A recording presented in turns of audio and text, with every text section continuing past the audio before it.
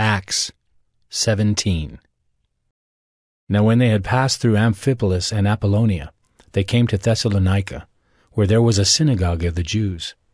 And Paul went in, as was his custom, and on 3 Sabbath days he reasoned with them from the Scriptures, explaining and proving that it was necessary for the Christ to suffer and to rise from the dead, and saying, "This Jesus, whom I proclaim to you, is the Christ." And some of them were persuaded and joined Paul and Silas, as did a great many of the devout Greeks, and not a few of the leading women. But the Jews were jealous, and taking some wicked men of the rabble, they formed a mob, set the city in an uproar, and attacked the house of Jason, seeking to bring them out to the crowd. And when they could not find them, they dragged Jason and some of the brothers before the city authorities, shouting, "These men who have turned the world upside down have come here also, and Jason has received them, and they are all acting against the decrees of Caesar, saying that there is another king, Jesus." And the people and the city authorities were disturbed when they heard these things. And when they had taken money as security from Jason and the rest, they let them go. The brothers immediately sent Paul and Silas away by night to Berea. And when they arrived, they went into the Jewish synagogue. Now these Jews were more noble than those in Thessalonica. They received the word with all eagerness, examining the Scriptures daily to see if these things were so. Many of them therefore believed, with not a few Greek women of high standing as well as men.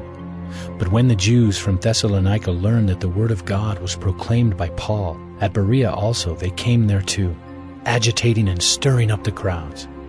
Then the brothers immediately sent Paul off on his way to the sea, but Silas and Timothy remained there. Those who conducted Paul brought him as far as Athens, and after receiving a command for Silas and Timothy to come to him as soon as possible, they departed. Now while Paul was waiting for them at Athens, his spirit was provoked within him as he saw that the city was full of idols. So he reasoned in the synagogue with the Jews and the devout persons, and in the marketplace every day with those who happened to be there. Some of the Epicurean and Stoic philosophers also conversed with him, and some said, "What does this babbler wish to say?" Others said, "He seems to be a preacher of foreign divinities," because he was preaching Jesus and the resurrection. And they took him and brought him to the Areopagus, saying, "May we know what this new teaching is that you are presenting? For you bring some strange things to our ears. We wish to know therefore what these things mean." Now all the Athenians and the foreigners who lived there would spend their time in nothing except telling or hearing something new. So Paul, standing in the midst of the Areopagus, said, "Men of Athens, I perceive that in every way you are very religious. For as I passed along and observed the objects of your worship, I found also an altar with this inscription, 'To the unknown God.' What therefore you worship as unknown, this I proclaim to you. The God who made the world and everything in it, being Lord of heaven and earth, does not live in temples made by man, nor is he served by human hands as though he needed anything, since he himself gives to all mankind life and breath and everything. And he made from one man every nation of mankind to live on all the face of the earth, having determined allotted periods and the boundaries of their dwelling place, that they should seek God in the hope that they might feel their way toward him and find him.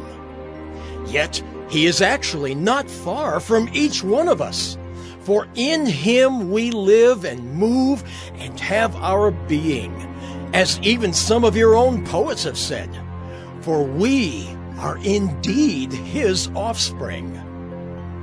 Being then God's offspring, we ought not to think that the divine being is like gold or silver or stone, an image formed by the art and imagination of man.